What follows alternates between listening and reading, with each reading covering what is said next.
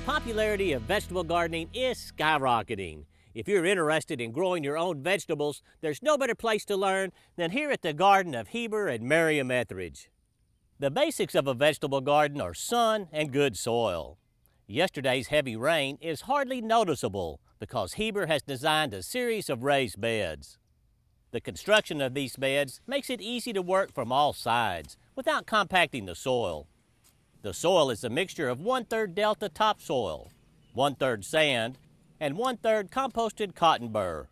The raised beds and the soil mixture provide a good home for the roots of plants while promoting good drainage. Heber grows many of his own transplants in his greenhouse.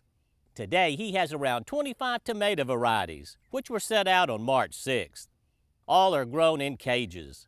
The cages protect the fruit from sun scald and injury from small hail. Behind the tomatoes are small cucumbers that will be trained on a wire trellis. In other planters, Heber has 600 Texas Sweet 1015Y onions that are just about ready to harvest. And even though some say we can't grow asparagus in the South, Heber has an asparagus bed that's almost 30 years old.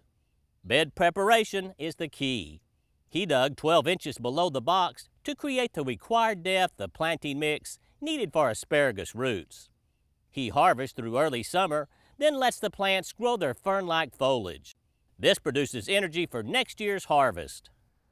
Remember, raised beds, good soil preparation, and plenty of sunlight, and you'll be growing vegetables just like Heber Etheridge in Madison, Mississippi. I'm Norman Winter for Southern Gardening.